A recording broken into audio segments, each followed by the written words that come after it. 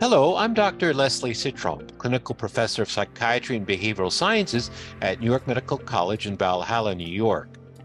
Can new treatment approaches help us impact function and quality of life in people with schizophrenia? I sure hope so. The current treatments we have available only do a partial job. Now, I wish we had an intervention for the prodrome. So let's talk about the prodrome. When people begin to develop schizophrenia, there is an emergence of non-specific symptoms that don't quite reach the level of psychosis. And these include some degree of suspiciousness, unusual thought content. It may also involve poor attention and emotional blunting. I wish we had something to offer. Not everyone who has the prodrome becomes psychotic, though, so we've been reluctant to give an antipsychotic to people in the prodrome. Perhaps the risk of giving an antipsychotic to the people with the prodrome is not worthwhile. And we worry about using traditional antipsychotics because of the risk of tardive dyskinesia, metabolic disturbances, and so on. So it's considered a toxic intervention for someone who may not eventually develop schizophrenia. So perhaps these new agents to address schizophrenia would be kinder and gentler. And perhaps we can do studies in people with the prodrome and see if we can intervene at that juncture. We can certainly intervene earlier in patients with schizophrenia. Sometimes patients with schizophrenia have a period of untreated psychosis that is rather extended. If we are more inclined to identify psychosis earlier and treat it earlier, maybe we can have an impact on their ultimate course of their disorder. Here's a study looking at the duration of untreated psychosis across a variety of studies and looking at the effect sizes of these relationships between the duration of untreated psychosis and outcomes such as negative symptoms, positive symptoms, global psychopathology, social functioning, and so on. And we can say overall, the longer the duration of untreated psychosis, the worse off our patients are in terms of their outcomes. So we want to keep the period of untreated psychosis to a minimum.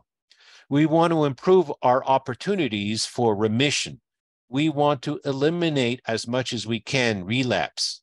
So we can do that by identifying psychosis earlier and intervene earlier, and perhaps with better tolerated and effective treatments for schizophrenia, we can do that. Now, there is something called secondary prevention, which is just another term of we have a person in their acute symptoms of schizophrenia stage of illness, and we need to treat it. It may be their first episode. And wouldn't we want to use a new novel intervention that is less toxic for those patients? Perhaps that would lead to actually better addressing their symptoms, and they'd be better inclined to adhere to their treatment. Now, of course, we would offer this to those in the prodrome too, if it turns out that this would be a lower risk intervention. Ultimately, though, we're treating patients in the maintenance phase of their illness. We want to avoid recurrence or relapse. We need to increase the adherence to medicines amongst our patients with chronic diseases like schizophrenia. And if we had better tolerated novel agents, perhaps that would be a good avenue to use. Perhaps we'd be able to avoid the need for clozapine if we can effectively treat from the get-go. So that's the potential role of new non-D2 agents. We do have this multidisciplinary and individualization of the treatment of schizophrenia that is important to consider. And it's important to remember that the clinical features of schizophrenia are multi-dimensional. We do know that positive symptoms are not the only kind of symptoms that our patients experience. They may also have negative symptoms and cognitive deficits that we need to address, and perhaps we would be better able to address them with more novel agents that are effective. And perhaps that will impact social and occupational functioning better. We can avoid motor symptoms, perhaps, if our drugs don't block postsynaptic D2 receptors in the motor striatum. So it wouldn't be great if our treatments for schizophrenia didn't do that.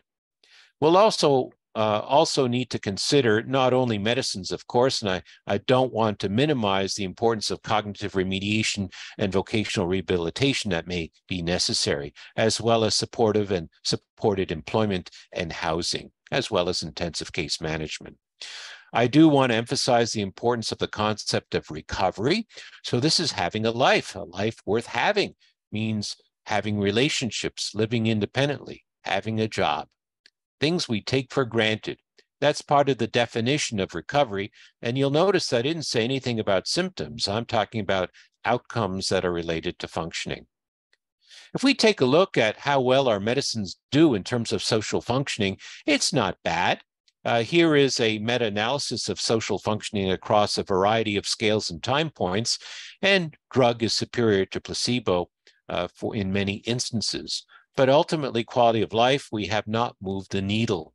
In this meta-analysis, we see no difference between drug and placebo in terms of a measurement of quality of life. So I think we can do better. We can also do better in terms of helping our patients with employment. That will require actually intervening early and aggressively, getting patients to be able to be employed. Currently, we're not able to do that. So I'm hopeful that new medicines will offer new avenues for the treatment of schizophrenia that we can employ early and perhaps lead to better outcomes. That's my hope. Thank you so much for your attention.